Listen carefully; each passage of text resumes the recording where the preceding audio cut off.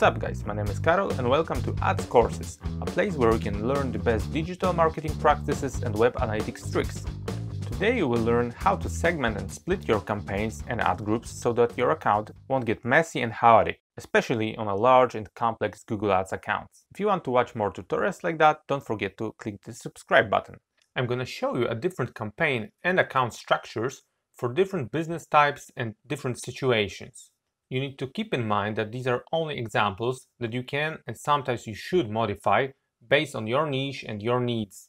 But there are some basic rules and guidelines that you always should follow. Okay, so let's start with search campaign structures. This is the first example. It's not my favorite, but it can work just fine, especially when you have a lot of campaigns on your account. This example shows only one campaign, but you should have, of course, more than one campaign. So here we have this campaign with related keywords in it, and in this strategy you have all keyword match types inside of this campaign. You simply split match types into different ad groups. So you have an exact match ad group, a phrase match ad group, and a broad match ad groups with related keywords in them. And in the phrase match ad groups and broad match ad groups, you would place an exact match negatives on an ad group level from the exact match ad group. So the fact that you have to add these negatives on an ad group level may be a little problematic. So that's why I like this strategy more than the previous one. And here you split your match type of the same keywords into separate campaigns. So we've got an exact match campaign with exact match ad groups, and we have a broad and phrase match campaign with broad and phrase match ad groups. And here you just place the exact match negatives on a campaign level. So it's way faster and easier to optimize.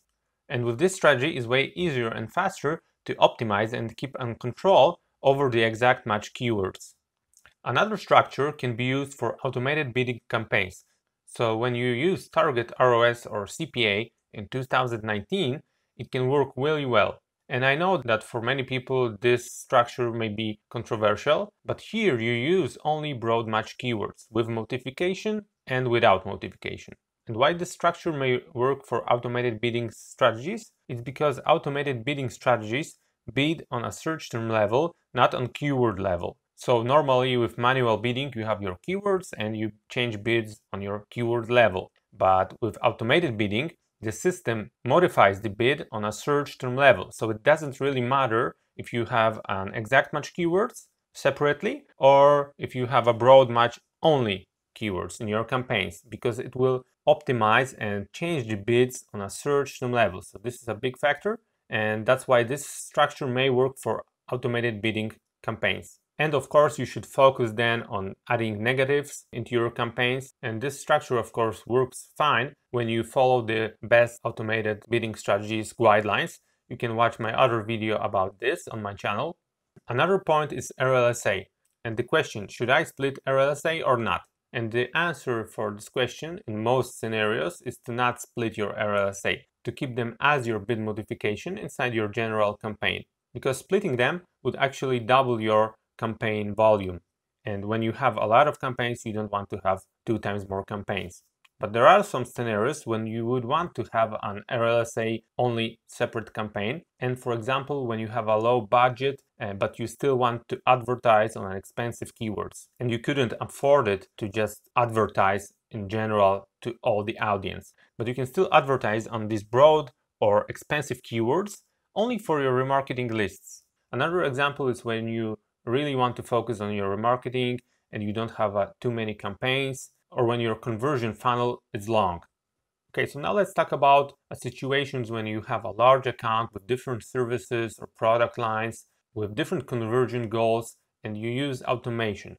And until now, I would suggest to have different accounts for every service with different conversion goals, so that the automated systems would work better because they would know for which conversion they would need to optimize. But from June 2019, you actually have the ability to pick a conversion on a campaign level. So you can actually have one account with different campaigns for different conversions, and you can select on a campaign level which conversions do you want to focus on every separate campaign. So that's a huge game changer, something that I waited for a long time. So right now there is no problem for using the strategy on the left.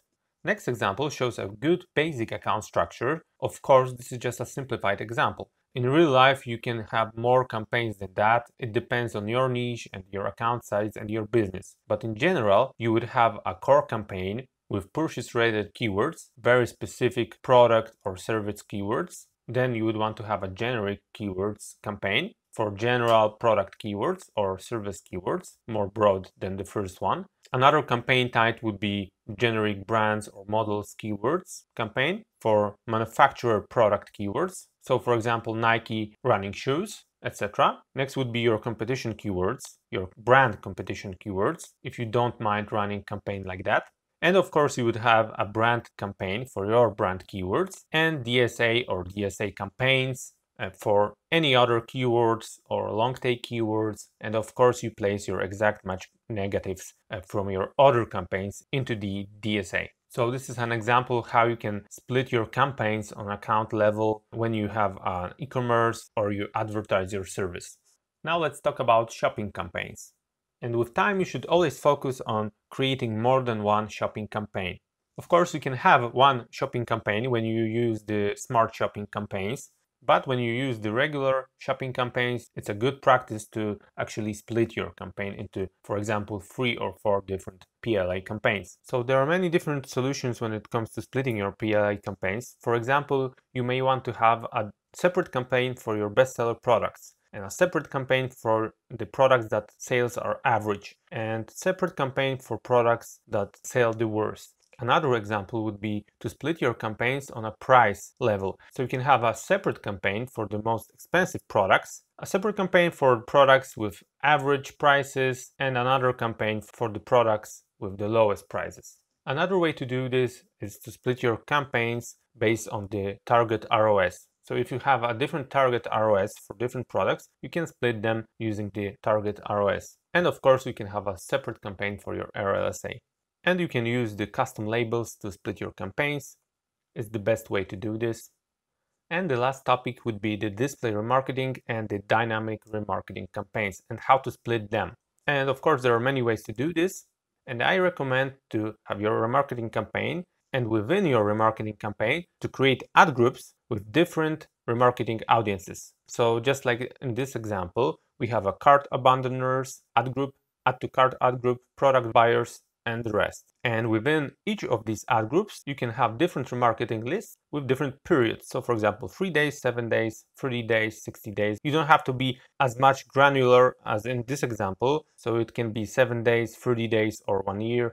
And you can change the bids or the ROS on each of these remarketing lists and in each of these ad groups. I see that a lot of people have their remarketing campaign and just one ad group with every remarketing list in it. And I think it's not the best solution because you can't show a different ads or ad texts to these different remarketing lists. So for example, you would want to show a different ad for previous buyers or a different ad to people that, add to your cart or just viewed a product. And you can't do that if you have all your remarketing lists within one ad group.